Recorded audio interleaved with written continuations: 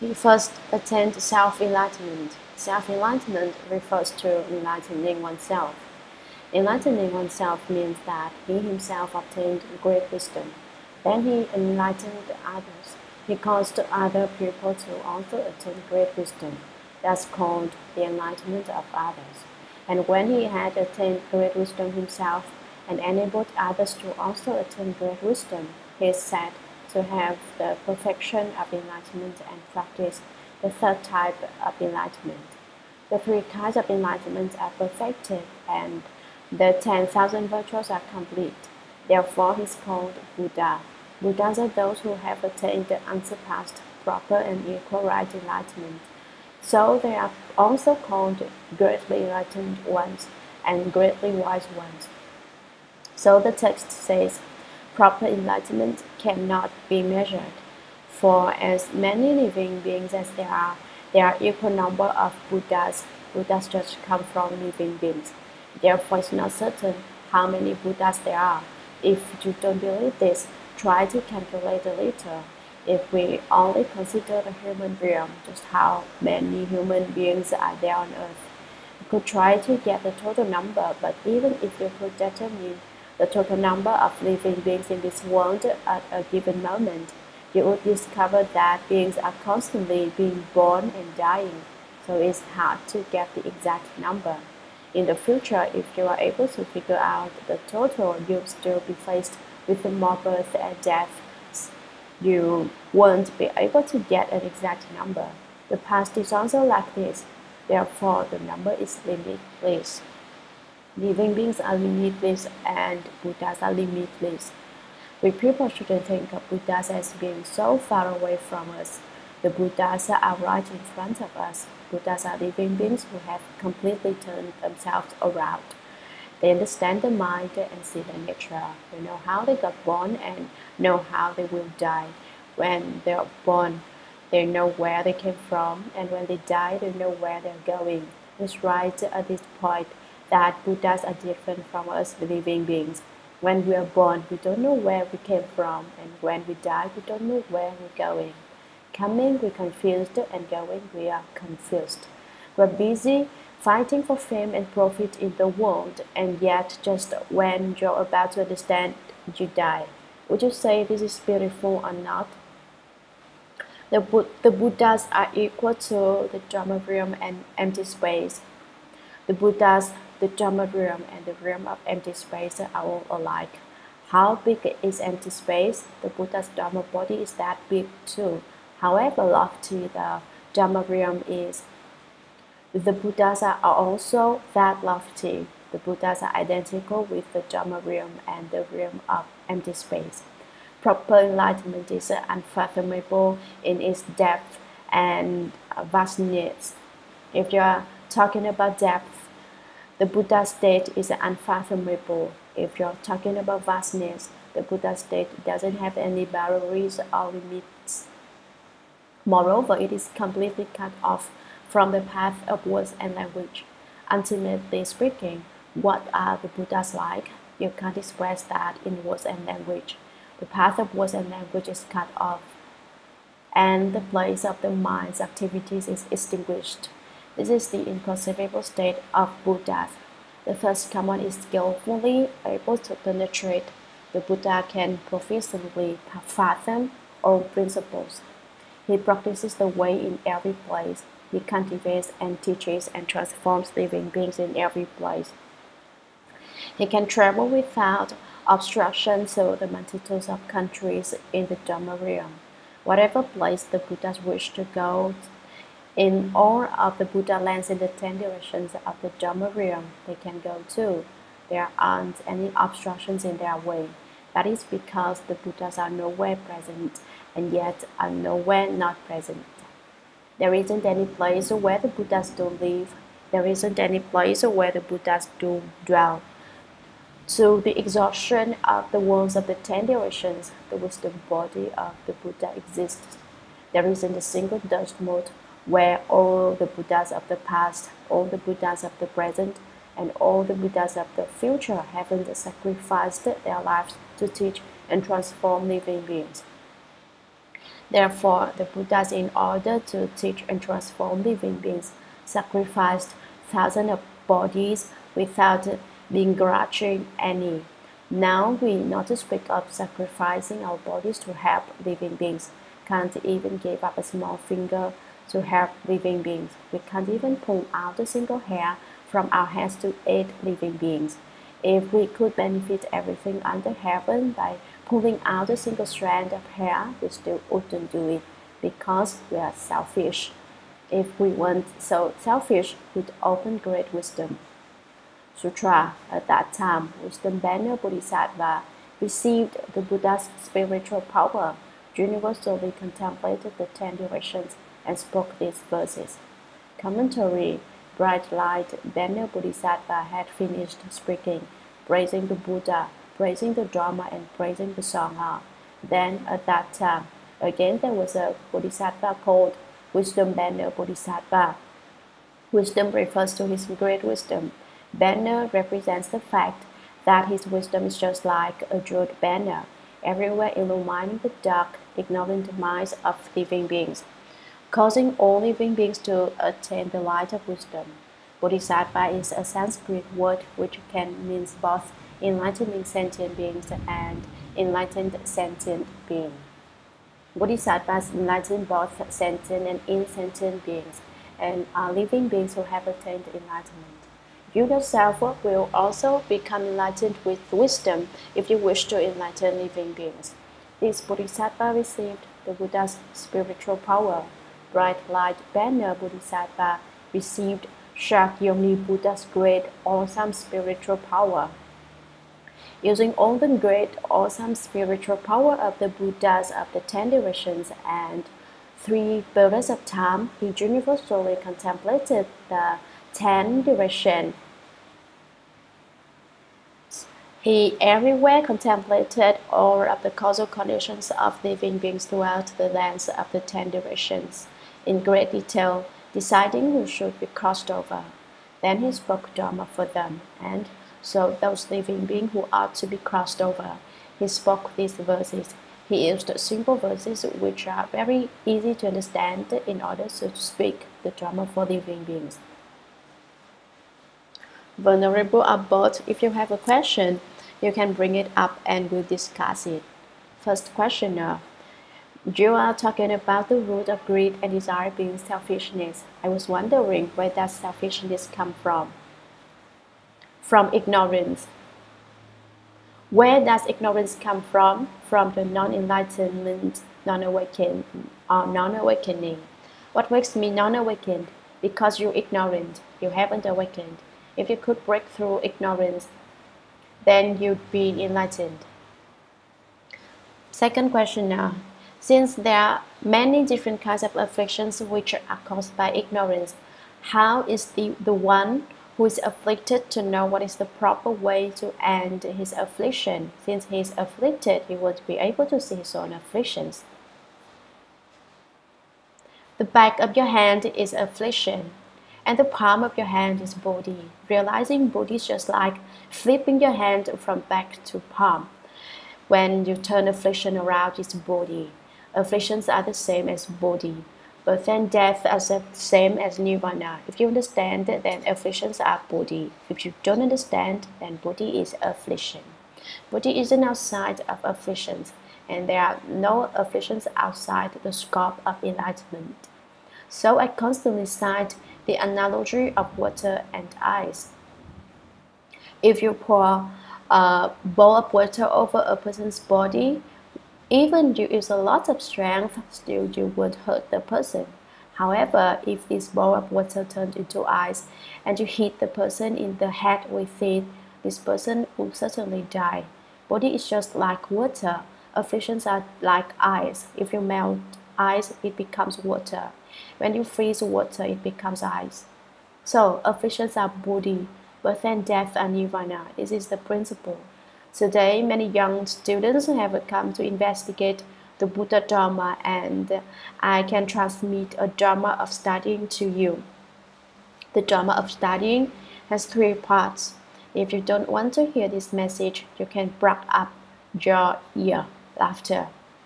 The 3 parts are the eyes, mouth, and mind. The eyes, you read the book. You're studying with your eyes, and you recite with your mouth. You use your mind to ponder the principles of this book. If you can study a book this way, you can very quickly remember the contents. The principles contained in the book and your mind unite into one. This is very important. When studying, it is very important method. It's a very important method.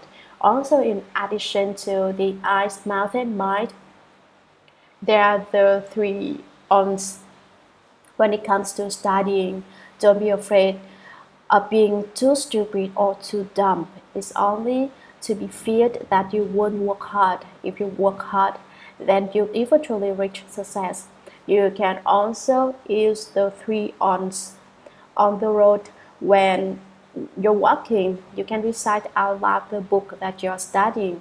2. On the toilet, when you study and still are unable to remember the contents of the book, then when you go to the toilet, think about the book that you're studying, and at that time you can very quickly remember it. When you go into the toilet, you don't have any false thinking. It's very easy to remember the book that you are studying. 3. On the pillow. At night, when you are about to go to bed, as you lay your head on the pillow, don't have so many extraneous false thoughts. Don't think about boyfriend and girlfriend, old friend and young friends, all kinds of thoughts like this. As you lie there on the pillow, keep your head calm and lucid, and you can very easily recall the principles of the book you're studying. Therefore, at that time, it's very easy for you to mesh with the principle of the book. It's easy for you to understand it at this time. So, this is the method for studying. Why do you study? You study in order to understand true principle. In order to increase your wisdom, that is why you study. Because you want to acquire a little erudition, a little brains.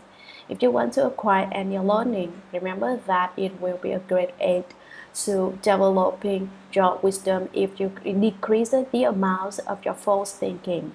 You'll be able to develop wisdom very quickly, because I see that you are very sincere in coming here today. I decided to give you a brief outline of this method of studying. Not only is studying that way, learning to be a human being also requires adherence to a code of ethics. You have to abide by certain principles. You should ask yourself, am I studying for my own benefit or for the sake of all people? If it's just for myself, then it will only be of benefit to me and not of benefit to other people. You should try to expand your mind and develop this kind of self-knowledge. This kind of self-release, thinking a bit. If you expand your mind, your future will be bright without limit. As it is said, sacrifice the small ego for the big self.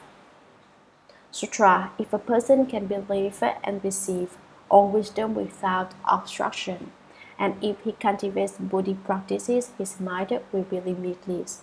Within all countries, the Buddha universally manifests measureless bodies. Yet, these bodies do not have a location, nor do they dwell in dharmas. Commentary. If a person can believe and receive all wisdom without obstruction, and if he cultivates Bodhi practices, his mind will be limitless. If means supposing. Wishing to further clarify his meaning, Wisdom Bodhisattva brings up a hypothetical case.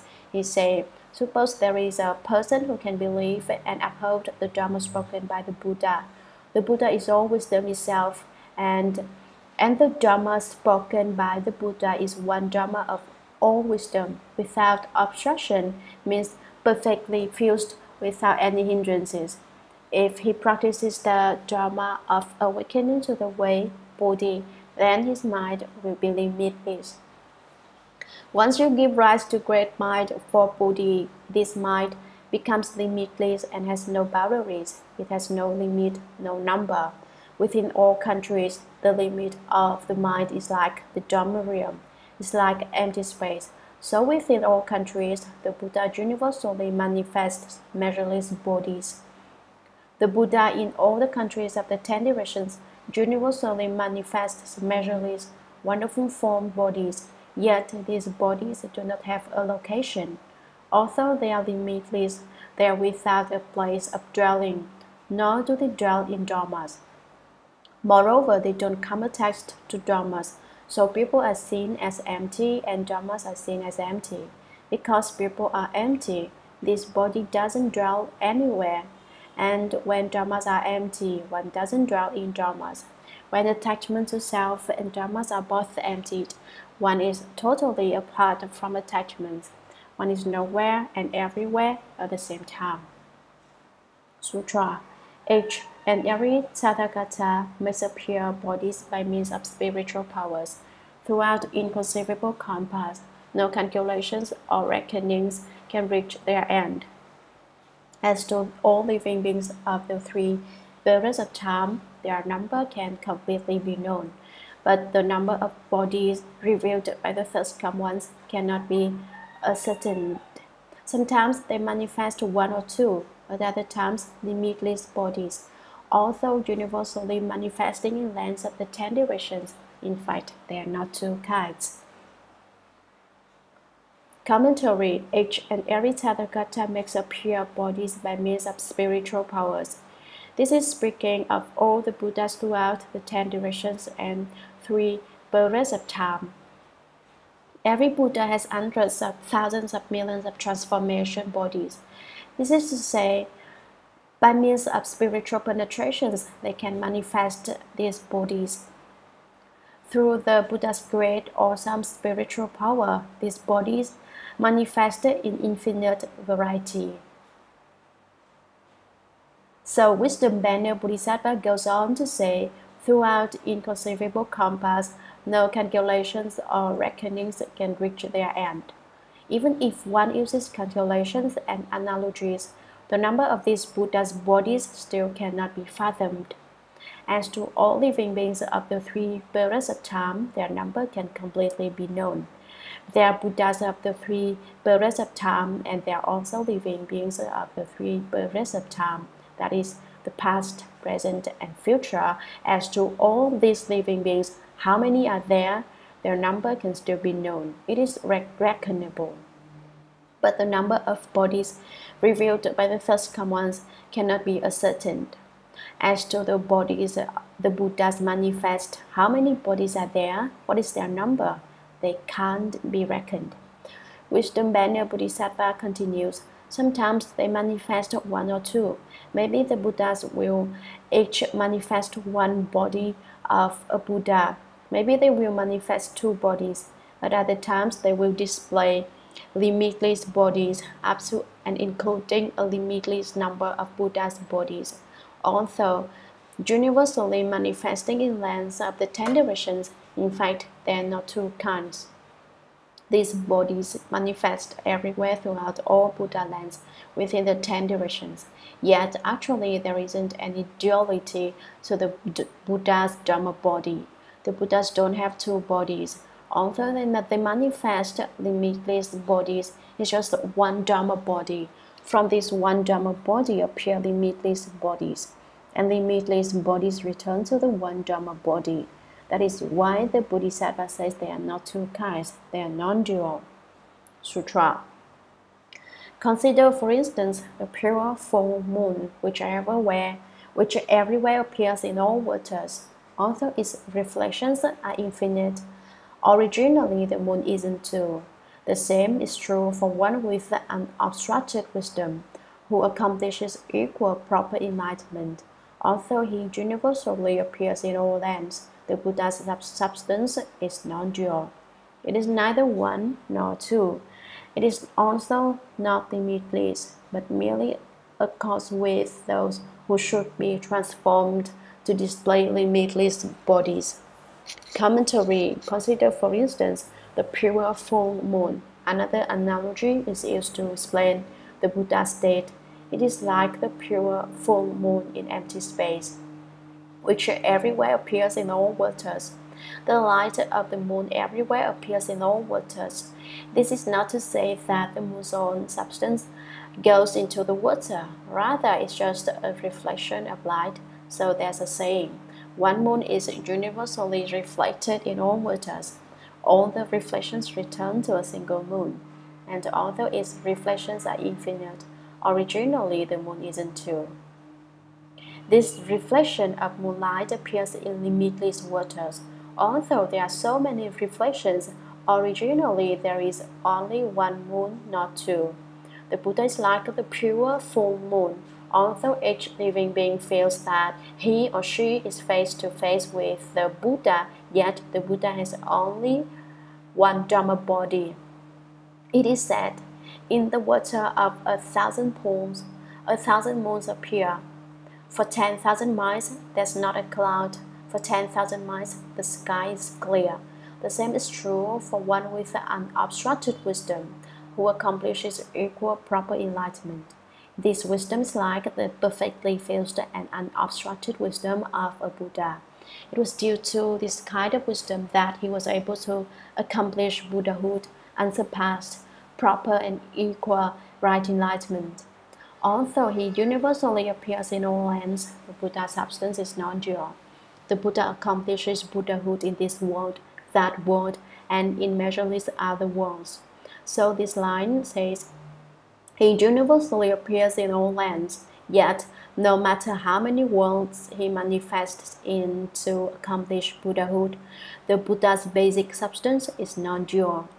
It is neither one nor two. Not only is the Buddha's basic substance said to be non-dual, it isn't even one. If it's not even one, how can it be two?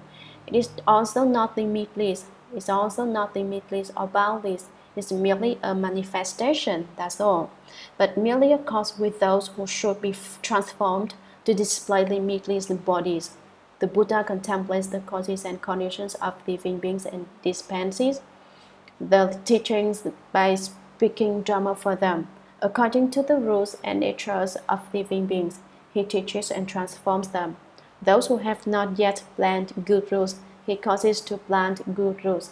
Those who already have planted good rules, he causes to increase their good rules. Those who have already increased their good rules, he causes to bring their good rules to maturity. Those whose good rules have already matured, he causes to attain liberation. According with those living beings who should be transformed, the Buddha displays limitless bodies. He makes appear measureless bodies to teach and transform living beings. He breaks their attachments and enables them to return to their true original source and ultimately to become Buddhas. This is the Buddha's hope.